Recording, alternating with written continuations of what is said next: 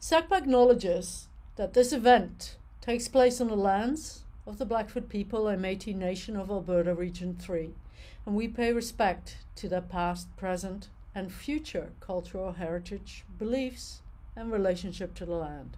SACPA commits to assist reconciliation efforts by raising awareness of the ways past and present injustices can be reconciled.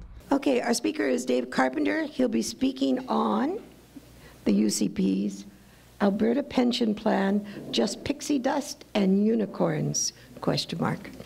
Please join with me in welcoming David Carpenter.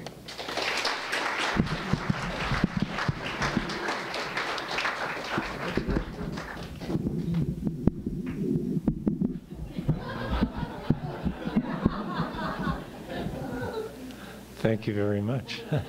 So thank you very much, Bev. Such a delight to be here. Mayors and stallions and all of the rest of you. Glad to see you again. I left this up here because someone was going to say, I'm sure, he doesn't know a unicorn if he met him in his soup.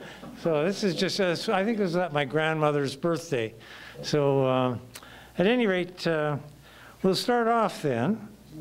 And I want to take this time. I haven't actually done any public speaking for 25 years, over a quarter of a century, and I have never done a PowerPoint. So Mark Gottel helped me by doing the PowerPoints here. So any of the, thank you very much. Any of the good ones are his ideas, any of the others are probably not. Thank you very much, Mark. So, I will be trying my best to make this thing go as we flip along. Okay, I'm going to start with a quick overview of public pension funds generally, and then a brief history of the Canada Pension Plan. I want to summarize the Alberta government's promises and their guarantees for the APP, as well as the documents they have released. I'll also review at least one document which they have not released, as it's also quite germane to this issue.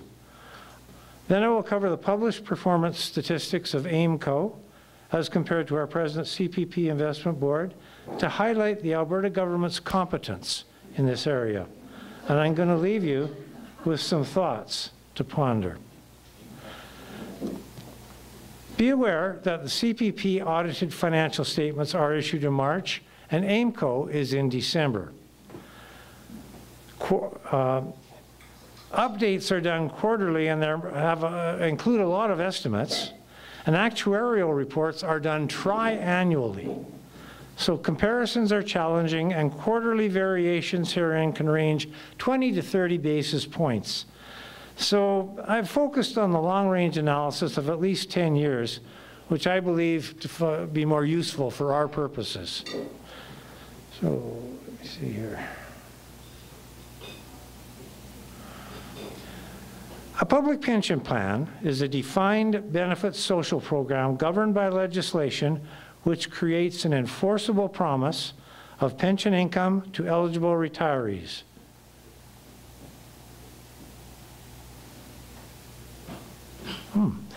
Okay. They come in a few different flavors depending on the funding source. The promise, though, is the bedrock of all pension plans. The pension promise for Canada Pension Plan is contained in federal legislation, which cannot be reduced or amended without an act of Parliament, concurrence of the Senate, royal assent, and a similar process with 2/3 of the legislatures of the provinces throughout Canada representing 2/3 of the population. Now, just to compare, the pension promise for an APP is contained in Alberta legislation, which cannot be reduced or amended unless approved by a show of hands at the UCP caucus. So which promise would you rather have?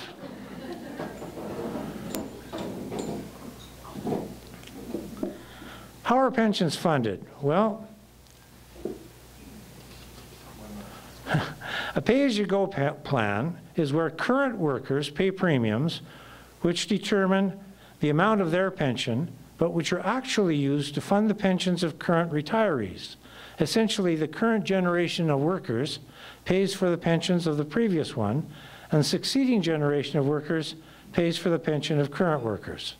It has a benefit that it can be instituted immediately to start paying pensions when needed, but has several risks, such as political whimsy, demographics, and lack of a solid funding base.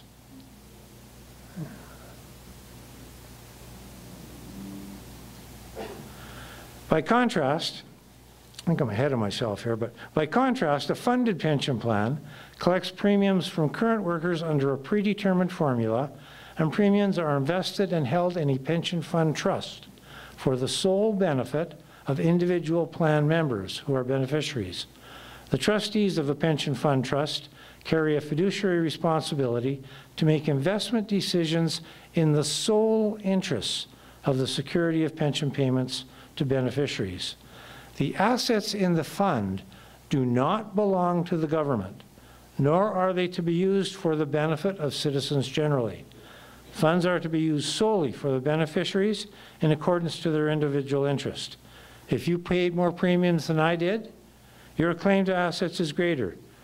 If you did not pay premiums for some reason, you have no interest. Governments are not a beneficiary and have no interest in the funds except as a trustee to manage them.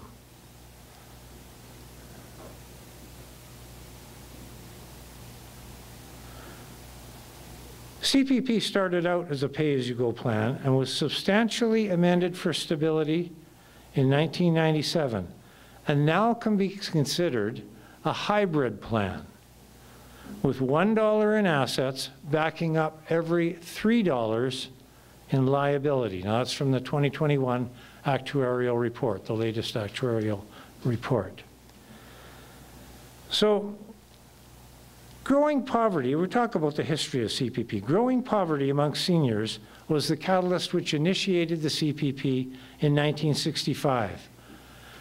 Almost 40% of seniors at that time were living on incomes below the poverty line, and the percentage was much greater for those living alone.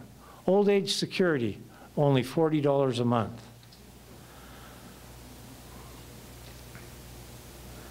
So as constitutional authority for pensions is shared, CPP was initiated and has been jointly governed by the federal and provincial governments since inception. Alberta is and always has been a partner in the governance of CPP. Alberta's Executive Council, that's therefore either knows or should know all of the important details respecting CPP and would have no excuse for not sharing correct information with Albertans. They do know that all contributions to CPP are made by or on behalf of specific individuals, exactly the same for those who live in Alberta as those who live in any other jurisdiction in Canada. And the province has no claim on the funds, other than as a trustee to manage them for the benefit of retired workers. CPP came into effect January 1, 1966. Quebec opted out on formation in 1965, and the QPP also came into effect January 1, 1966. QPP was never an operational part of the Canada Pension Plan. When CPP was established, it was of necessity as a pay-as-you-go plan with current workers paying for current retirees. So clearly, on inception, there would have been a major unfunded federal liability. Put a couple of these up. So on inception, there would have been a major federal unfunded liability as well as zero assets in the Canada Pension Plan. However, the birth rate was high, the economy and labor force were growing, and cash flow was positive, leading the belief that the unfunded liability could be addressed over the long term.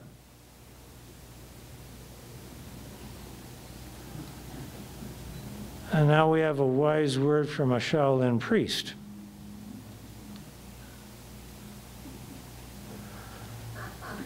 Demographics are your friend, Grasshopper. I don't know if you remember this guy. So what about the unfunded liability? Revenue originally consisted of premiums collected on behalf of current workers, and expenditures consisted of payments to retirees, with surplus funds, if any, loaned back to the provinces. It was in this environment that the asset sharing formula on provincial withdrawal used by LifeWorks was developed. It was intended to allocate the withdrawing province their share of a negligible asset balance and to require them to assume direct provincial responsibility for their share of the huge unfunded liability. Medical science at the time had not advanced to the point where it was possible to assess the mental competency of a premier who, solely on the basis of an extreme personal dislike for a politician of an opposing party, would withdraw their province from the fund and assume a direct provincial liability for what is currently 3 times the value of the assets to be acquired.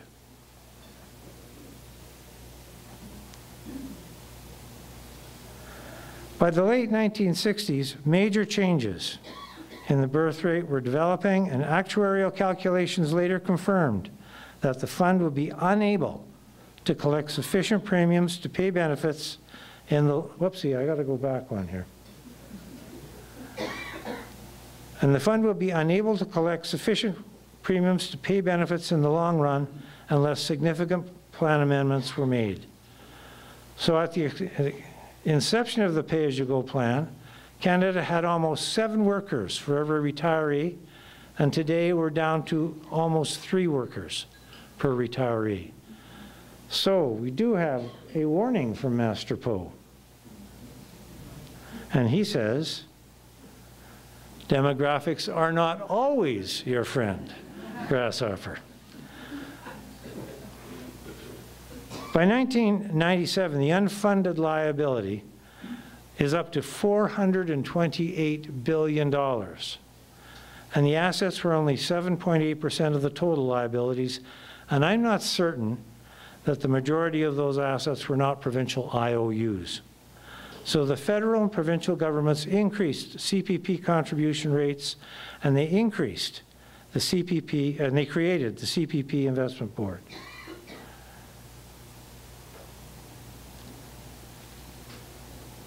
I want to take a minute and give some credit to the provincial and federal governments at that time, because they really had to take some hard decisions when it needed to be done.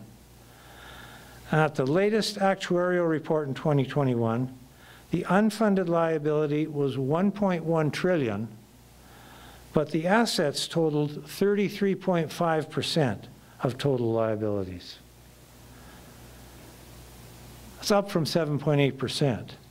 So the bottom line is that the joint federal-provincial stewardship is going in the right direction. And more importantly, the hybrid plan has reached a steady state funding basis so that the actuaries can certify that CPP is stable for the next 75 years. So what's the UCP plan? Well, the plan is that the UCP government has proposed that Alberta withdraw from the CPP and that a new APP be developed. They have posted on the government website a document by LifeWorks which indicates the benefits that they would believe would accrue to Albertans should it withdraw. On the government websites are several more documents which includes what's in it for you, overview and key changes to the Alberta Pension Protection Act, and the Alberta Pension Protection Act itself. These documents outline the UCP government's plans and the promises and guarantees that they are making to garner your support. Individually, they are misleading or outright false, and taken together exude an odor of mendacity so strong it causes one to gag. Not publicly released, for some reason, is the ministerial note containing advice from the folks representing Alberta's interest in the governance of CP to the Honourable Travis Taves, then Minister of Finance and President of Alberta Treasury Board, which outlines the UCP assessment of the Fraser Institute report, as well as their real assessment of CPP withdrawal and the creation of an APP, including their assessment of the provincial ability to manage the fund. UCP insists that the LifeWorks document allows Alberta 53% of the Canada Pension Plan assets, or $334 billion on withdrawal. The UCP government is using that number to fund all of their promises. That is misleading at best and likely disingenuous for the following reasons. Firstly, the report actually says that a literal reading of the CPP Act would allow Alberta 117% of the base assets of CPP. Remember that this formula was based on a CPP originally based on the pay-as-you-go basis, where the only assets to be divided up on withdrawal were the current year's premiums less pension payments made. The report's author, after allowing that their reading resulted in an unrealistically large transfer, proposed a change in legislative wording, which resulted in the 53% number. Now, many times, I wish that I could change the Income Tax Act as I filed my return, but life just doesn't work that way. Additionally, the UCP government has contracted Jim Dinning, who is Alberta's treasurer when CPP Act was being changed in 1996 and 1997, to advise them, and I'm sure he would not have forgotten the genesis of the computation. As well, and this is kind of an important one, David Dodge, Canada's Deputy Finance Minister at that time, said recently, and this is a very important statement, "We wrote rules in the permissive sense in that the provinces were not denied the right to pull out, but we did not write rules around what happened should a province make that decision." So, ladies and gentlemen, a divorce is allowed, but there is no prenup. The report also glibly glosses over the pension liability, which at last actuarial evaluation was 3 times the value of the assets, and which must be directly assumed as a provincial debt upon separating from CPP. And most damning to their credibility is the UCP government's own ministerial memo, written just before they commissioned the LifeWorks report, which indicates that the value of assets which Alberta will be allowed to access will be in the range of 15% of the CPP, or less than 1/3 of the number that they're trying to sell us. UCP insists that moving from CPP, hang on, I got to get the new slide up here. UCP insists that moving from CPP to an APP will save Albertans $5 billion annually, and that would allow lower premiums to businesses and individuals and bigger pensions for seniors. That course of action is a little like going on a spending spree when you receive an inheritance from the death of a relative. It cannot continue forever. Sooner or later, you run out of relatives. In the case of APP, we would be very quickly back to 1995, worrying about if the fund will run dry in a few years. And it will. So those are just some of the things they're planning on doing. Now, I'm going to leave it up to you to decide whether these exuberant promises were intentional misrepresentations or just over-reliance on a consultant who refuses to let their actual name be associated with the report. Can the UCP government manage this fund? The UCP government suggests it would be easy to duplicate the investment performance of CPP, but I assure you that CPP investment success is not accidental. CPP released their financial results for the period ending March 31, 2024, a few weeks ago. They indicate total assets of $632 billion, but a more interesting number in the report is that CPP investments had contributed $432 billion of that, so 68% came from investments. Estimates which I have read suggest that as each Canadian's pension matures and they begin to collect, at least 80% of each retirement pension payment will be from investment earnings. Investment management is the single most important facet of pension viability. Recognizing the staggering importance of investment management to the trustees of any pension plan in fulfilling their statutory fiduciary obligations to future pensioners, one would think this issue would have been central in the minds of Alberta's UCP cabinet when they commissioned the LifeWorks APP document.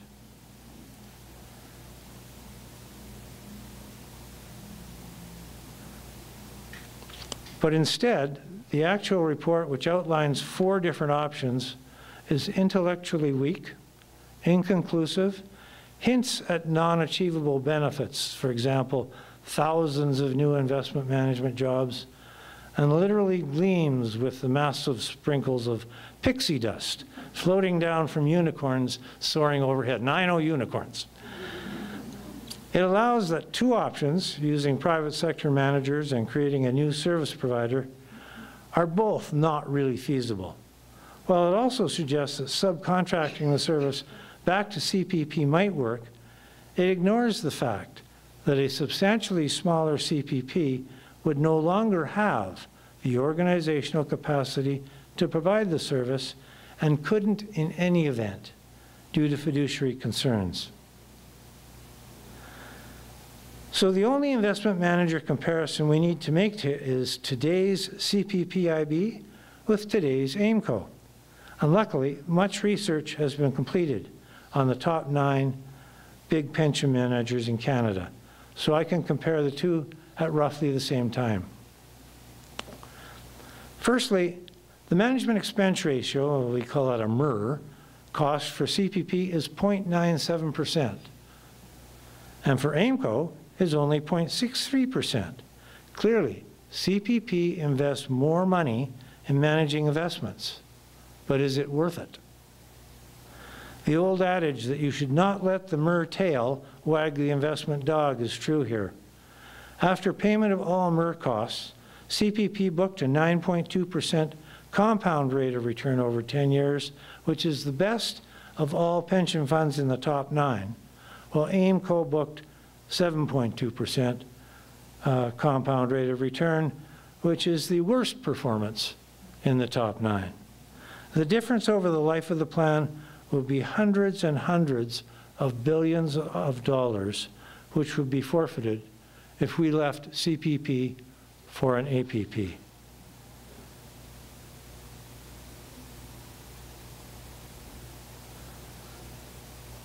The only rational choice for Albertans is not to leave CPP, where their pension funds will be managed with stability for the next 75 years, as certified by the Chief Actuary of Canada, who signed the report with her real name less than 2 years ago.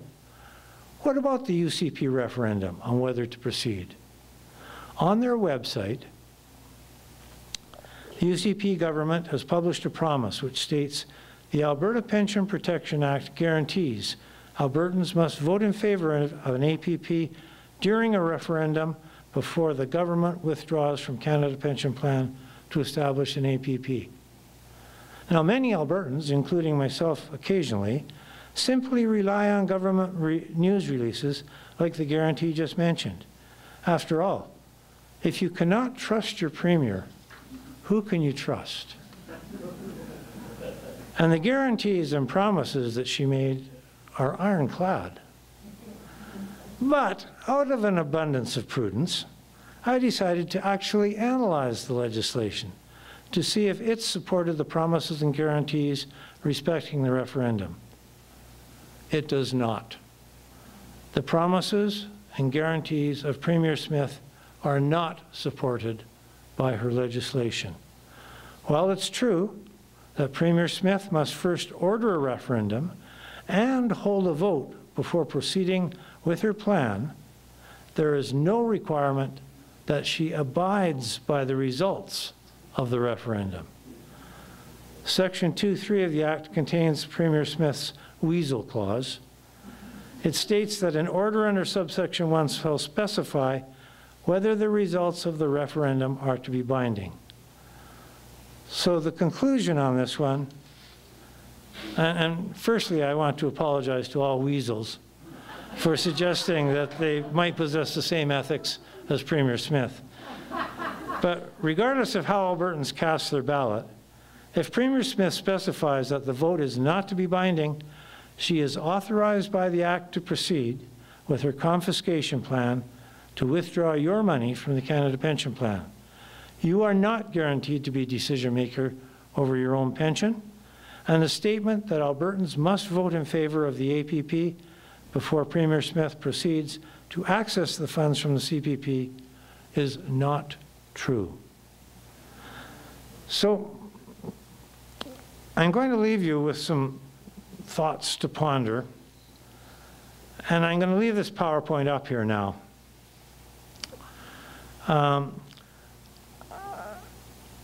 I have several points, but there are many more that I was going to put there. But I thought about it, and I kind of thought that I could summarize all of the points that aren't there, as well as all of the points that are here, as well as all of the half-dozen essays that I've written on this topic with one word. Why? We already have one of the best managed, defined benefit, sovereign pension plans in the world. There are no proven benefits to a much smaller, high-risk pension plan. Ladies and gentlemen, why? I'm David Carpenter. Thank you for your attention.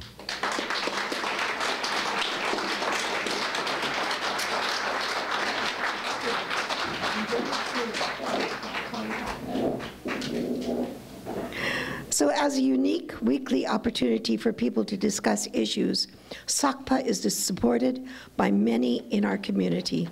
Thank you, first, to the LSCO, who've provided this room free of charge.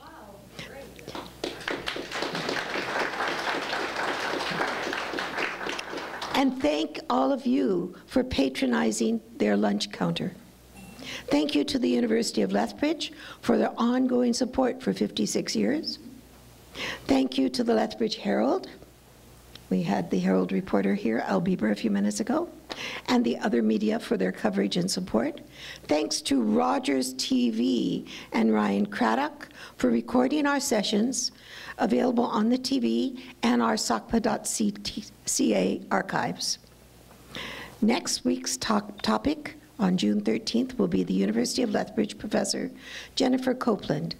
She was in the Antarctica in November 2023, and she will speak on Is the Antarctica the Canary in the Coal Mine on Climate Change?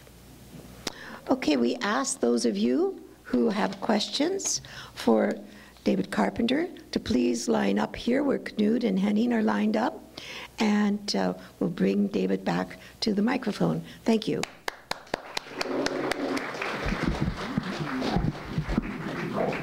And David, if you stand right there, thank you. And Henning, you can come first. Okay. Hi, I'm Henning Mundel, and thank you so much for such a clear presentation. A question I have relates to the referendum and the Premier being able to ignore. Heads I win, tails you lose. However, with the requirement of other provinces and population numbers having to accept that, how can she do that? Could she actually do it?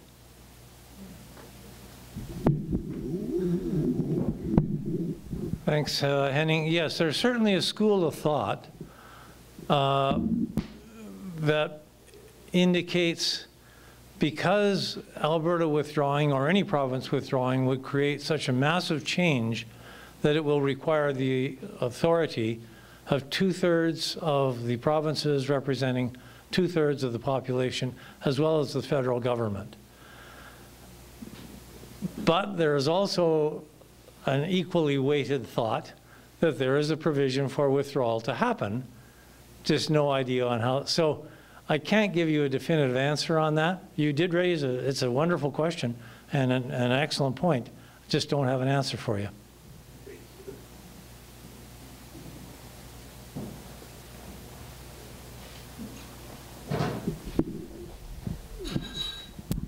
I'm Maureen Hawkins, and I'd like to ask you 2 questions. One stupid question. What exactly is an unfunded liability, and where does it come from?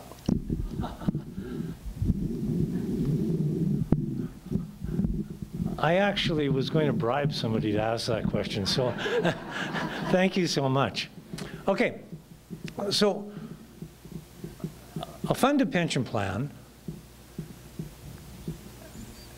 gives a promise. Remember, we talked about a promise to people when they retire to get a certain amount of money predetermined. They can calculate it on a number of different bases.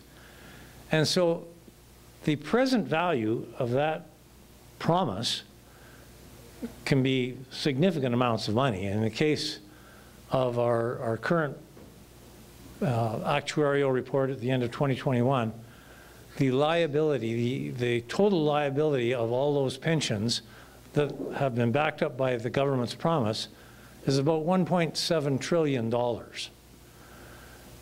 Government has about $600 billion in investments right now. So the unfunded liability is the amount of the liability that's not backed up by investments. So that's 1.1 trillion. Is that fairly clear? That makes it clear, yeah. Okay. So that's the money they don't have. That's the money they don't have.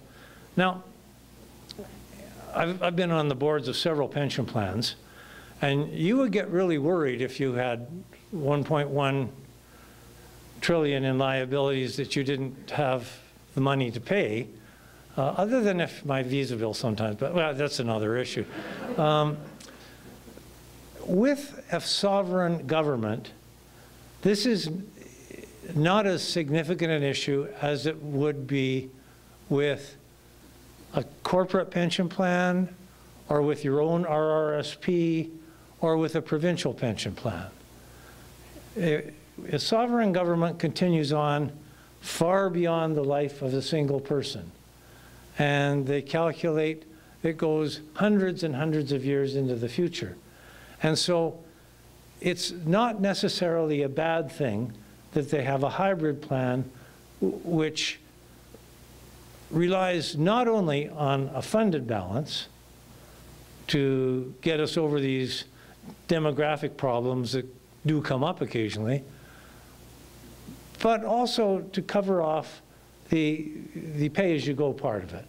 So that's why the actuaries, it takes them a year to do all the calculations to determine that we are going to be sound for the next 75 years.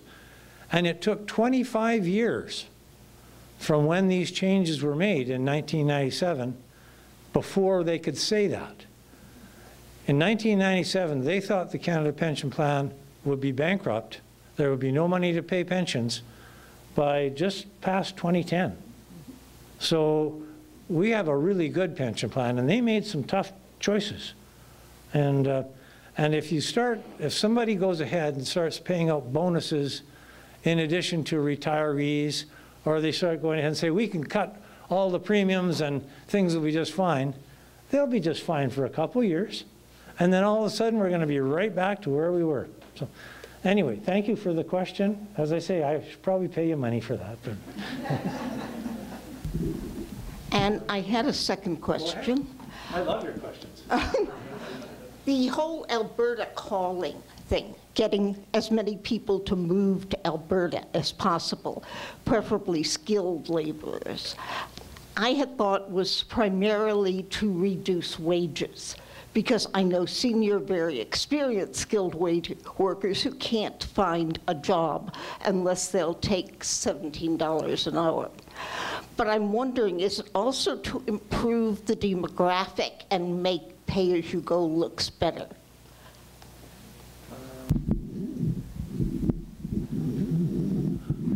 I'm sorry that I don't think I can answer that question, because I really am not up to speed on a lot of the issues that will go into it. So I'm not going to justify, I just can't help on that one today.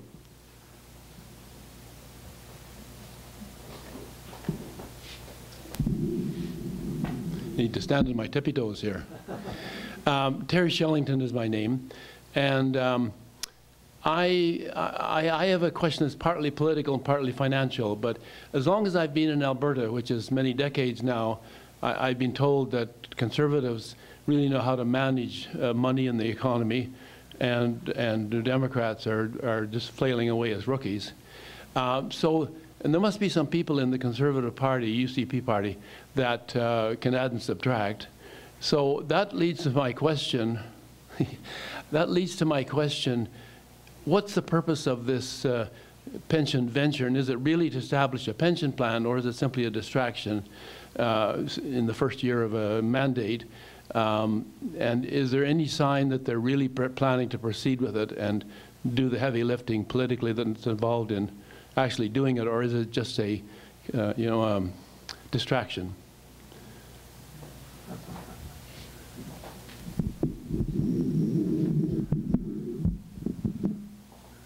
Thank you, Terry. Well, firstly, I can remember when we did have a Conservative government. I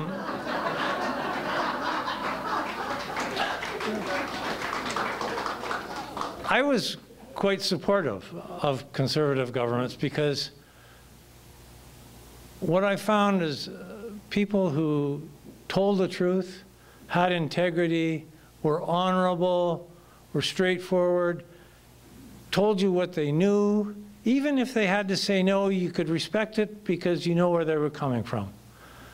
Never would you hear somebody like Peter Lougheed or Clint Dunford look you in the eye and tell a lie. It just wouldn't happen.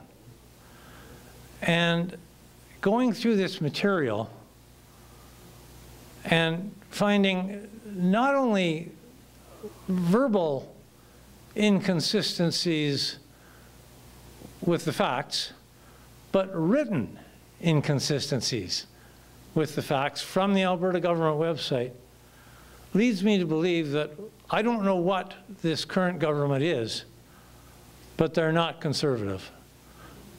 I've worked with the ND, I've been appointed to various provincial positions by every political party since Social Credit, including UCP. I've found the NDP, to answer the other part of your question, be very easy to work with because they followed the rules. I do not have exactly the same stellar opinion of our current Premier.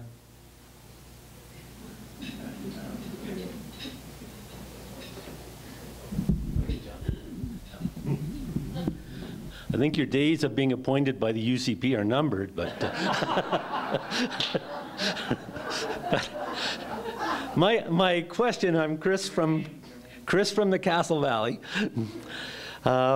My question is, what's next? And what I understand to be happening next is the government's going to go on holiday for the summer, and they're going to come back in the fall, and in the fall, the CPPIB will actually put out a number saying what Alberta is entitled to. And my understanding is if our Premier doesn't like the number, she's going to take somebody to court. What are the next steps?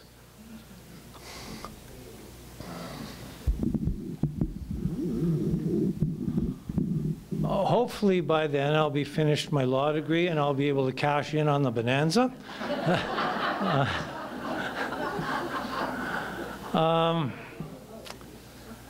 Yeah, I don't know, to be totally honest. As I said, there is no prenup, so the amount of, if there is a split, what you would sort of hope for is that the assets to be assumed would be roughly in the same percentage as the liability to be assumed. But there are so many other issues. I can't count the number of people that move to Kelowna and retire from Lethbridge or anywhere else. And whose retirees are they? Whose money does that come? There are so many things to be negotiated that I really have no idea how it's going to work, and I don't think anybody else does either.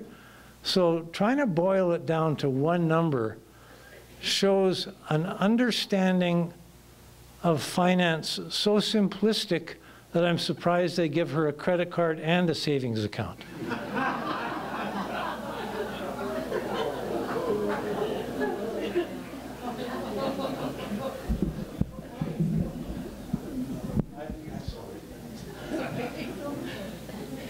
Colleen Quintel, I've enjoyed your presentation. My question also has to do with process, but should they come to a number, and obviously it's going to take some time to get there. If the UCP really pushes it, they're going to come to a number. Can you tell us a little bit about what then the process would be in terms of length of time? Is there legislation about the exit and what we could expect in the future should it happen?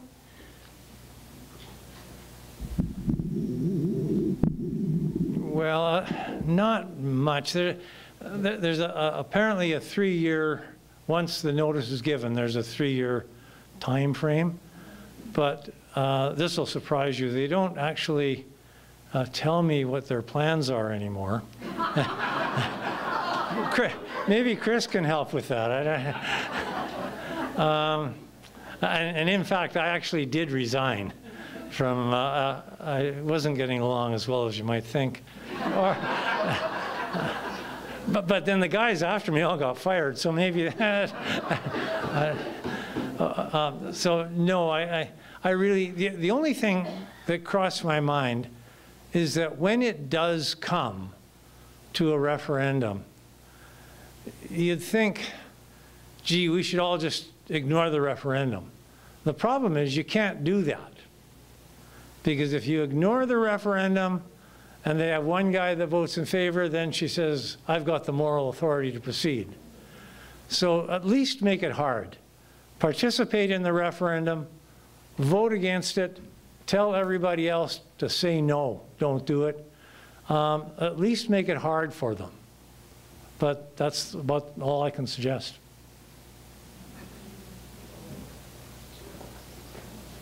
Thank you. Finally, I don't have to lower the mic. Ken Sears. My question is about AIMCO, because AIMCO, as it now stands, is the Alberta government's way of intervening, involving themselves in the pension plans in this province. Where did AIMCO come from? I know they took over other existing pension plans, not quite happily, but where did they come from? And is there any indication that they will improve their ability to manage the funds, which they haven't done all that well with? Okay, so AIMCO, Alberta Investment Management Company, Corporation, is owned by the province. And it was set up by the province to manage provincial government assets. They also do private investing, so they go out and try to get clients and customers. And I'm going to be honest, I have worked with them, and there are some really good people administratively in AIMCO. So they're not a bunch of buffoons at all. They are, they're really good civil servants that do a good job. Where the problems come in is this recent, it was just when UCP came in, they ordered that all So I could have been with, say, WCB. We had a fund there of about, it's about 10 billion right now. And they were ordering all of those funds, and that was 10 billion worth of money held aside to pay for injured workers in the future, and it'd be turned over to AIMCO. And the needs for WCB were far different, and we had specific, because we have a long, long liability tail there. And it's the same thing. They ordered that all Crown corporations work with AIMCO. Now, as I say, I've dealt with them. They do their very best. They just don't have the feet on the street. Canada Pension Investment Board has about well over a third of its investments in private equity. So these are, so this is, I'll just use 35%, it's pretty close. These are invitational things. You've got to know the people worldwide. This is like putting up the money to buy or to build an airport in Cancun or a port in Abu Dhabi or something like that. So not very high risk, really good return on investment, but you got to know people. AIMCO just doesn't have the feet on the street. They've got 8% in that kind of investment. And so it's really hard to duplicate the performance of CPPIB when you don't have the people around the world needed to do it. So, but AIMCO exists. They do the best they can with what they've got. That's all I can tell you.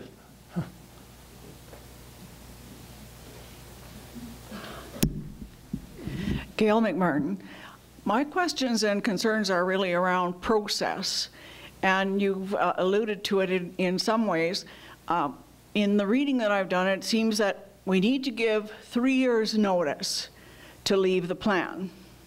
Then the province has a year to come up with a plan to present for the exit. Then the act needs to be changed. In order to do that, 2/3 of the provinces need to agree. Then we probably will have court cases and challenges. We're looking at a 10-year process, and many of us in this room, it won't matter.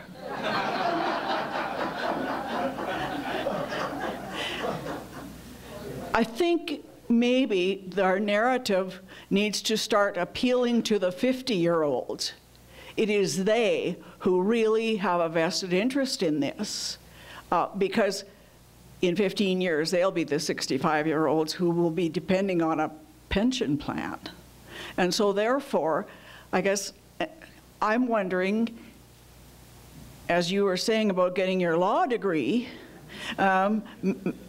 is this just another grand idea and scheme to funnel a lot of money to your friends in law, in lawyer fees?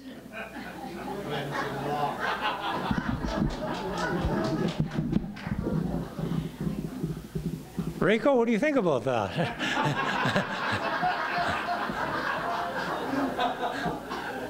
Okay, you know, when I ended my presentation, I ended it with one word, and that word was why.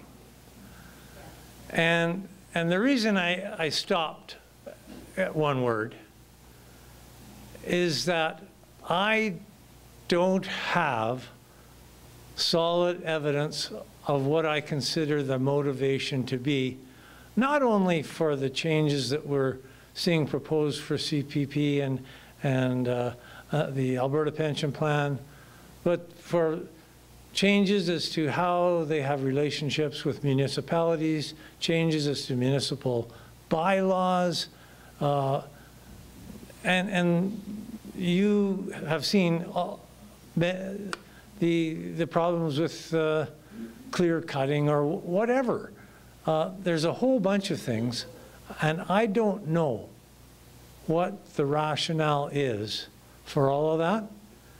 I think if you start to read on some of these websites for that talk about a different relationship with Canada or possible sovereign Alberta, you might find one that actually lists these particular things that are happening all in order. I don't know, you might find one. And that still doesn't say that that's what the road they're trying to take. And I wouldn't be the one to suggest it. But I cannot answer the question as to motivation. I simply do not know. I do know that they were asked when they won the election to manage the province, and they seem to put that on the back burner, and they're doing all this other stuff. I would prefer to have healthcare work, you know, just for one.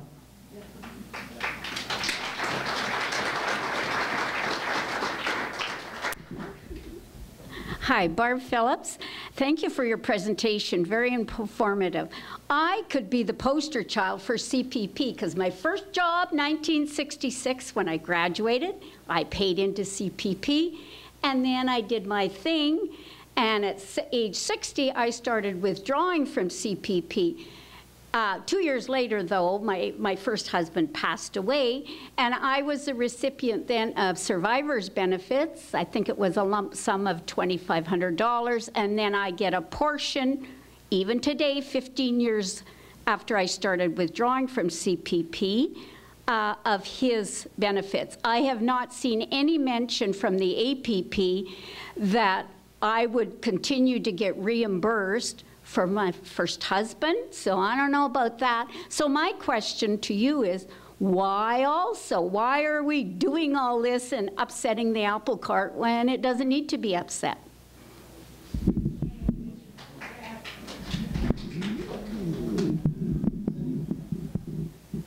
Yeah, I haven't come across any specific promises as to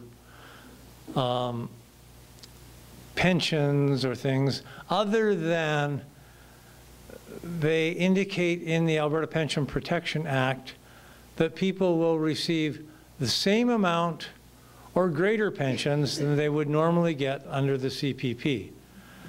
What they don't say is whether or not the APP will be certified to be fiscally sound after they make all these payments. And that's, so I'm sure that, as one of the former questioners indicated, we're probably okay. We'll make it 5 years. But somebody else is gonna, what we should be looking for is to keep the pension plan the envy of the rest of the world, which it is right now.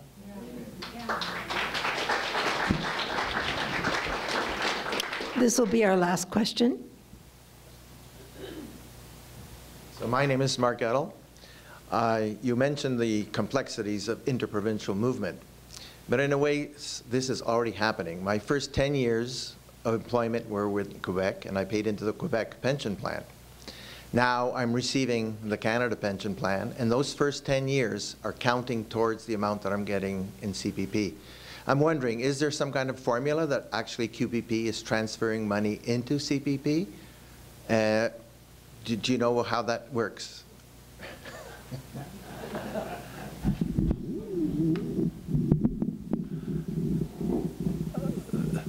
No.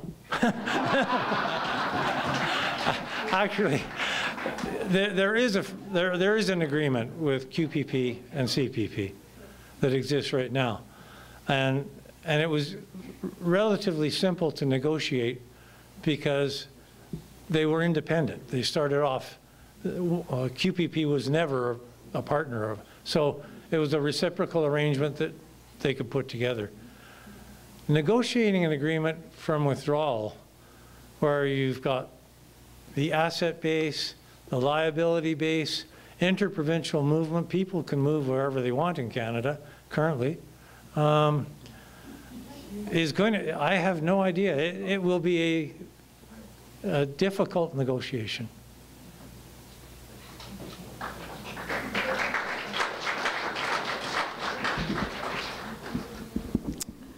So usually we ask the presenter to leave us with something either to do or think about from your presentation before we leave.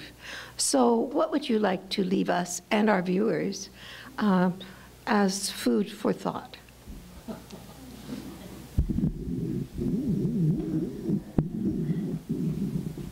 The first thing I would like to do to the organizers and basically tell people about this thing that I'm supposed to do beforehand. So, because I'm lost right now, desperately trying to come up with something. But, hey, you all know what's at stake here. What you've heard about is a pot of money, and it ranges from 100 billion, with 350 billion or more. Remember that that money is spoken for. It is not available to be used for any other purpose.